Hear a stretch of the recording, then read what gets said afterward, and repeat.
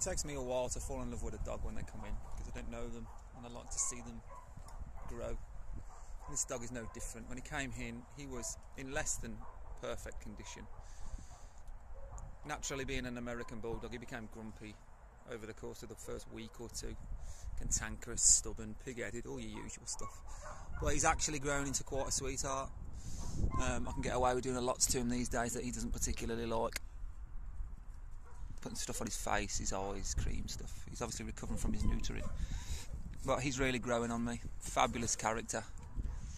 Really happy.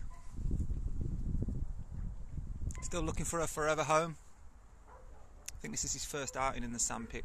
Nice and gentle. But nice dog.